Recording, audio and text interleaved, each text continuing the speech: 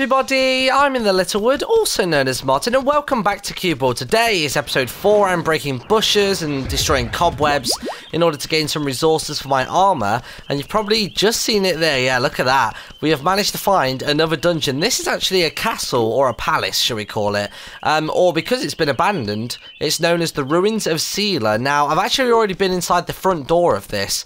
You can see a couple of mobs are just there, and you know what? It wasn't that bad. They are blue text names, but I was actually able to hold them off with some level of ease. So I'm actually kind of excited about this. I'm going to try and do a dungeon run.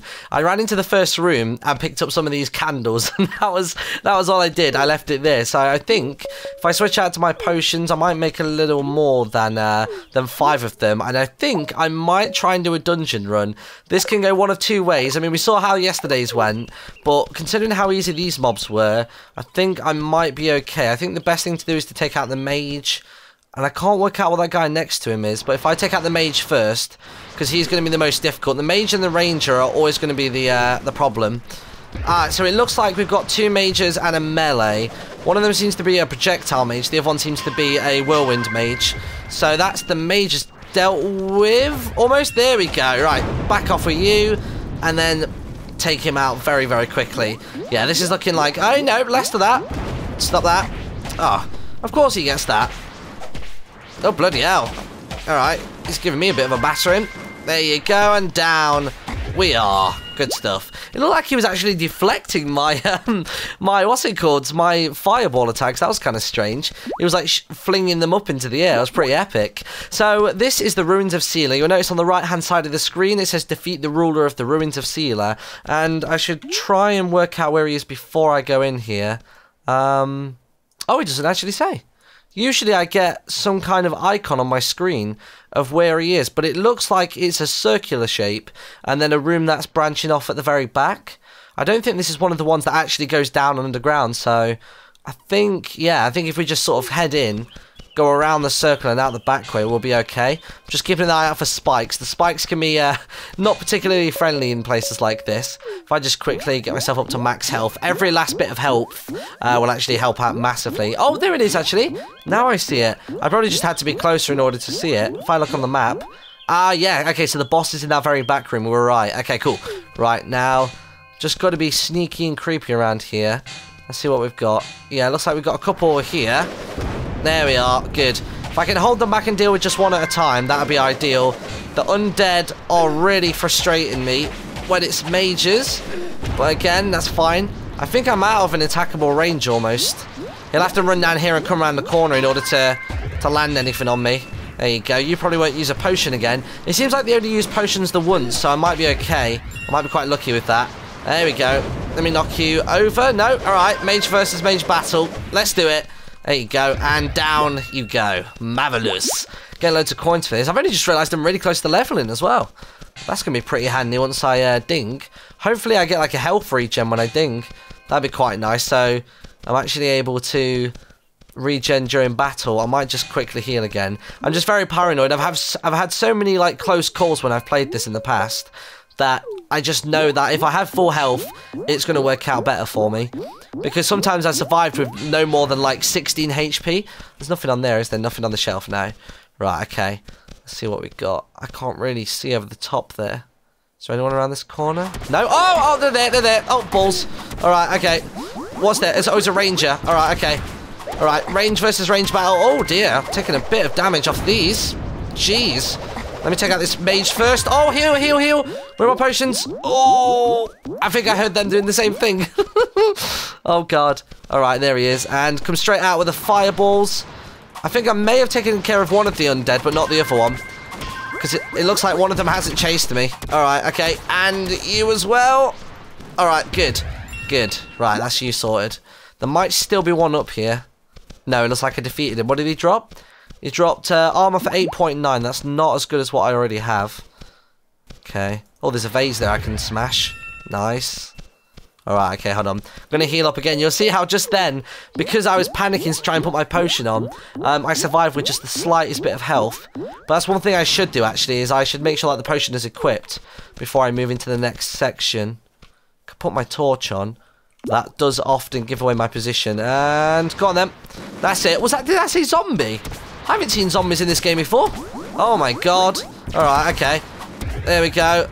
Just me and the undead left to deal with. Oh dear. There we go.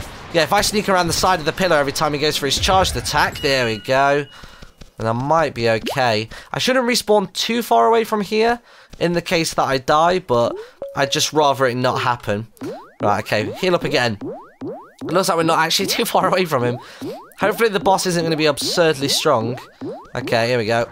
It's that one. Right, now what I want to do is I want to get around here and just fire off against these two before they get to do anything. That's it. Good stuff. And you are dealt with, melee man. And you are as well. Oh, and he levels up. Yes. Perfect. And I think my health did go all the way back up to the top as well, because I'm pretty sure they did just nail a couple of hits on me. And now I appear to be at full health, so that's good. What I might even do is, if I do this dungeon relatively easily, I might go around the other way as well and just pick up any loot and levels that I can. Or any XP that I can, should I say. There we go. Let me get him around this corner. There we are, that's what I want. It's easier if I just lure them in close and I can actually stun them. No, stop it. And you're done as well. Good stuff. Right, so is it... Oh, there's a vase there. And also one here. Good stuff. 21 copper. I might actually have enough for a boat now. That was my first objective, wasn't it, for this Let's Play? Let's have a look. Money, 27 silver. I can afford a boat and a hang glider. Oh no, my goal was to get a hang glider, wasn't it? Right, okay. I don't think I need to use a heal pot just yet. Let me put that on. Okay. Let's see how we do here then. He might have some friends that come with him, but I'm not sure. Oh, he has a werewolf. I think that's a werewolf. That's not something I was expecting. Yeah, that's a werewolf. Bloody hell. Alright, okay. I'm going to have to deal with the werewolf first. Oh, I really wasn't expecting this. Balls. I think I can keep them both at bay, though, with my attacks. If I get them both close together. And what's he got? Has he got a zombie as well? Oh, a skeleton. Okay. Alright, this looks tough. Oh, balls. Jump. There we are. Let me take out the skeleton first. So, it looks like this boss doesn't replicate myself or my pet, even though I don't have one yet. But it looks like it does call forward his own minions. So that's fine, I can deal with that. Alright, alright. Okay, Skelly Bob. There you go. Oh, the werewolf is here. Alright, okay. I'm hoping that nothing's respawned behind us. Hey, what are you doing? No, you're a big-ass werewolf. You're not allowed to use health pots. What are you talking about? Actually, the werewolf's pretty low. Good dodge. Good dodge. Let me take out the werewolf quickly. There you go. Come on, come on, come on, come on. Let me out, let me out. Oh, quick. There we go. Right, looks like the zombie is there. Okay, cool. Right, this is going relatively okay. There we go. Oh, there we go. Good. Right, okay. I think now I should be okay. I think it's just going to be a case of kiting him around, knocking him over a couple of times. Oh, I can't see what I'm doing. Oh, God. Okay. I think it's just going to be a case of kiting him, knocking him over, and then killing any of his little minions that spawn around him. Altus the Undead. Altus of the Ruins of Sealer. Right, okay. Keep going, keep going, keep going. And down you go. Oh, no, he didn't fall that time. Alright. His attack is pretty slow. So even if he doesn't get staggered and fall over when I do that, I should be able to dodge. Was that a potion? I think that was a potion. I think there's a potion on the shelf just to the right of me. I need to get around to it. There we go. Alright. What was it? What was it? What was it? Potion. There you go. I don't know what it was. I can't see it. It might be some cool potion. It was blue. Unless it was a water flask, which is also very likely. Ah, you skeleton. Bugger off you. Oh, dodge, dodge. Yeah, good. Right. I might just heal a little bit. I just don't want to playing it too riskfully. Oh, there he is. Right, good. Good. That's it. Oh, he almost got me. Cool. I'm about halfway there, actually. This is going pretty smoothly. I wasn't expecting this to go so well. Considering that I was only taking like a couple of pixels off of the previous ones we fought, I thought I was dead for sure when I came in here. I thought I'd be able to take out the mobs, and then the boss would just be like crazy powerful. Oh, I used that way too early. There you go. That's it, that's it, that's it. Keep plowing on him. Keep going. No, don't use a potion, you noob. That's it. Oh, he didn't get on the floor. Oh, dear. Alright, okay, and if I just do this, there you go, that's what I'm looking for. That's it, keep going. Alright, we're into the final fifth. Ooh, okay, got it, got it, got it. Altus, move away from him. Right, stun him. That's it, good. And then it just should be a couple more hits. Ah, zombie, of course. There we go. Good. Okay, so his zombie got stunned. He didn't. Although I can use that opportunity to take out his zombie. Oh, there you go. These dodges are actually pretty handy. I don't think I'm really dodging the attacks, because sometimes if the attack lands directly on you and you dodge at the right time, you won't take any damage. But if I think I'm just straight up avoiding his range, which is a different way of playing it.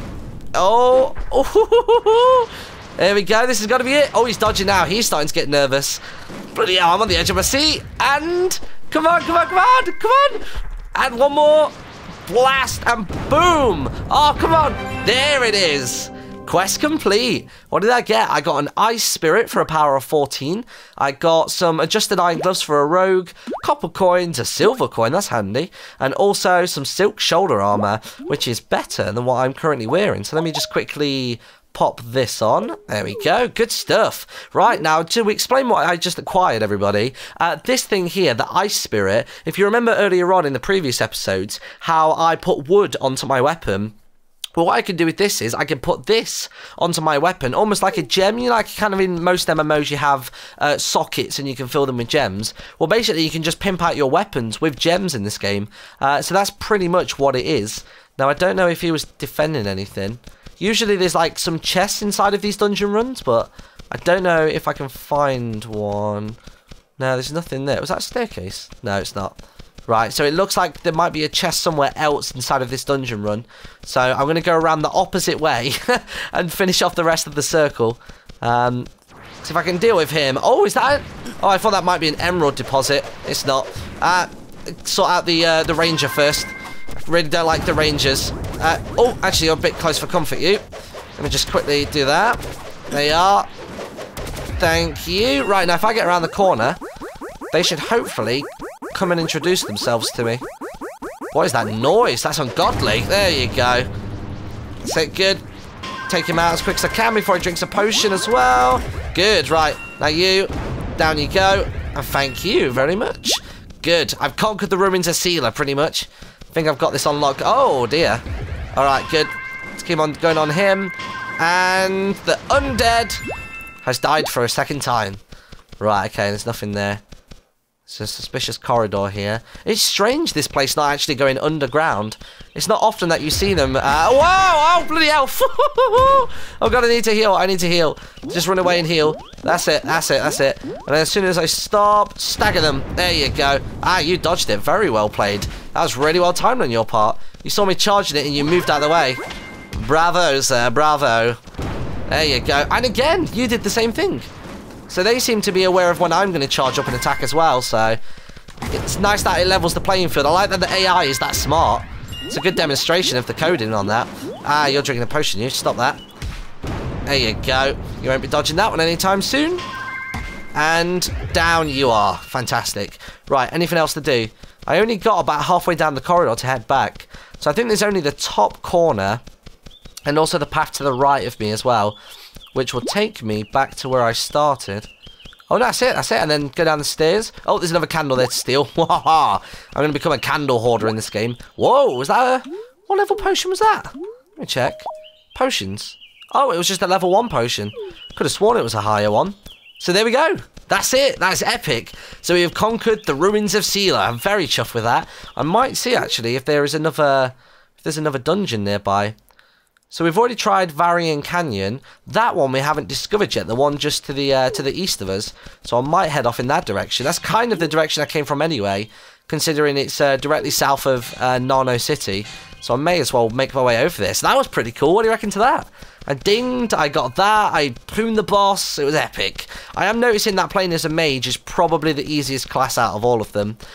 So I now see why Toby is suddenly like super powered, just because it's just so easy. It's easy to knock them down, it's easy to keep a distance so you don't take any damage. The only things you have to worry about are the mages and the rangers, but more often than not they are melee mobs inside of the dungeons as well, so it's not too difficult. Right, what have we got? We've got some mushrooms here. I could maybe do... I don't know if I want to make any more potions for myself. Am I actually able to craft higher level potions? Oh, yeah, I can. I thought I might be able to. Good stuff. If I make, like, what, 5 of them? Oh, I'll finish that off. There it is, got it. That's one thing I've noticed, is that sometimes if you quit the crafting window mid-crafting, I think if it's over halfway, when you come back to it, it will actually complete the rest. If it's under halfway, then it seems to stop. I don't know if that's a bug in general, or if that's just the way it is. So it seems pretty legit. It seems like it was intentional, so yeah, that's pretty awesome. Where are we going? Are we that far off? Oh, actually, it's right next to the path. I could have found this by accident before, actually. When I followed the path, because pretty much myself and Toby, our #1 rule whenever we play Cube World is the first thing you got to do is find the path near the spawn, which is this gigantic orange one. Ouch. And then we actually just follow it, and it will take us to a town. More often than not, we'll follow it in the wrong direction, because you follow it, and it will, honestly, the outskirts of where you are to begin with is where the town is. So if you go the wrong way, you'll learn about it pretty quickly. So you'll know which direction the city is in no time. Let me just quickly grab that thing there. I'll grab some wood, some logs. I might check, actually. What was I going to look for? Oh, I got a recipe there. Oh, that's for a rogue. Oh, bugger. Alright, never mind. Balls to that. Right, okay, let me just get over here and quickly grab this. One thing I do need to do, considering that I leveled back in the dungeon, is I need to spend my skill points. Now, did I say I was going to do... Was it 2 on there? Yes, it was. Yes, wasn't it? Yeah. So I can do that so I can learn Mana Shield. I do have to click Learn, though. I forgot to do that. 1, 2, and Learn. Good. So, how does that work, then? Oh, balls. Are you kidding me? Oh, okay. Okay, so sometimes you actually have to put 5 on one ability in order to open up the access to the ability, and then you have to put 1 on anyway. So I'm not going to acquire Mana Shield until my next level, until I get 2 more points. And I'm wondering if that's going to stay the same the whole way through. Is it, for every time you level, is it always going to be you get 2 skill points, or maybe the higher up level you get, the more skill points you'll acquire? Like if you break like a level 10 threshold, which I haven't noticed so far, maybe a level 20 threshold is when you might get like an extra 1 per level. Here we go. What's on there? Can't see anything there. It might just be an out in the open mob. The crows seem relatively friendly. Actually, crows, you want to eat anything that I've got? Carrot? Pancakes? No? Alright, cool. What mob could like pancakes? We should have some guesses. Or if you actually know, that'd be fantastic. So, pancakes, carrots, and caramel chocolate bars. Does anybody know, from reading wikis or seeing dev videos, which animals like those particular things? If you do know, that would be massively helpful, because I can actually go and do that myself, and go and get myself a pet. Because I wanted to find bubblegum so I can get myself like a collie or something, just to have some kind of pet that can tank for me, because they can take the brunt of the attacks for a little while when you're facing off against some slightly stronger mobs, which can give you those extra couple of seconds that you need in order to heal up. So yeah, what is that? Is that? I think that might just... Oh no, that is another similar sort of dungeon. Is it another ruins, or... I'm not sure. One thing that I have found, actually, like goddamn raccoon... Oh, is that a raccoon? No, it's the bee. Okay. Phew, I actually killed a raccoon earlier on as the mage. I was actually able to kill it without it completely destroying me. But, oh, I see. Okay. Defeat the ruler in the catacombs. Right, so this is going to be one of the ones that heads down underground, isn't it?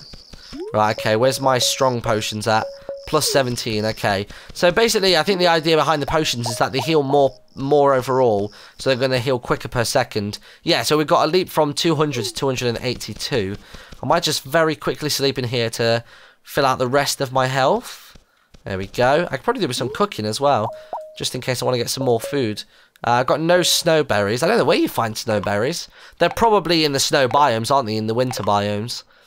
But yeah, here we go. Second dungeon run in 1 episode. Or I might leave it there for today and we'll attempt it in the next episode. I think that might be the best thing to do, considering we've gotten to 20 minutes or so. So thank you very much for watching, everybody. Make sure you check out tomorrow's episode, where I'm going to try and attempt these catacombs. What I might do is, if I get owned horribly straight away, I might go away and grind a little bit, and then come back when we're actually able to do it, and then we can go through this single player. Although, to be fair, when I did catacombs before, I did have to multiplayer it. We had to do it as a party of 4, so this could be very, very tough. So thank you very much for watching, everybody, and I shall see you all in a little bit.